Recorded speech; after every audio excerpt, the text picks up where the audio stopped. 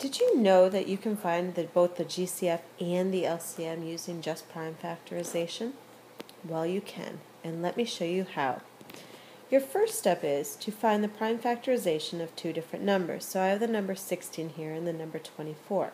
So I'm going to start with 16 and I'm going to say, okay, 16 is divisible by 2. 2 times 8, 2 is a prime number. And then 8 is also an even number, so it's divisible by 2. 2 times 4, 4 is going to be 2 times 2. So my prime factorization of 16 is 2 times 2 times 2 times 2, or 2 to the power of 4. For 24, I'm going to divide it by 2 since it's an even number, so 2 times 12. I'll break down 12 into saying 2 times 6. I'll break down 6 into 2 times 3. So now my prime factorization for 24 is 2 times 2 times 2 times 3, or 2 to the power of 3 times 3. Let's now look at how we find the GCF of two numbers using prime factorization. Let's look at 16 first so we can think about what this factorization means. If we think about 16, we know that 2 is a factor of 16. We also know that 2 times 2 is 4. 4 is also a factor of 16.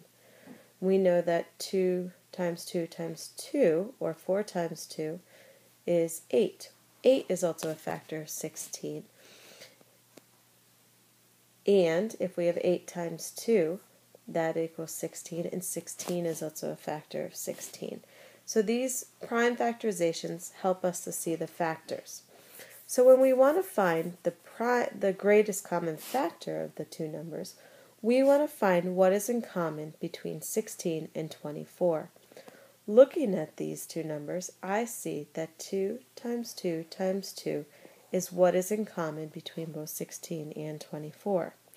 Therefore, the GCF of 16 and 24 is 2 times 2 times 2, which is equal to 8. 8 is the GCF of 16 and 24. If we're thinking about common factors of 16 and 24, we see that there's a 2 in both of them, so 2 is a common factor. There's 2 times 2 in both of them, so 4 is a common factor of both of them. And then there's a 2 times 2 times 2, which is what we just found as the GCF, so 8 is also a common factor. Let's now talk about how to find the LCM of two numbers using prime factorization. We're going to use 16 and 24 again, and I have their prime factorizations written here. In the last slide, we looked at how 2 times 2 times 2 helped to give us the GCF. We're going to use that again to help us find the LCM. However, we're not going to stop there. We now need to look at what's left over between these two numbers. I notice that there's a 2 left over and there's a 3 left over.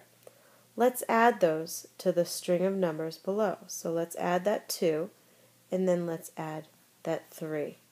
So now we have 2 times 2 is 4, times 2 is 8, times 2 is 16, and then times 3, we come up with an answer of 48. 48 is the LCM of 16 and 24.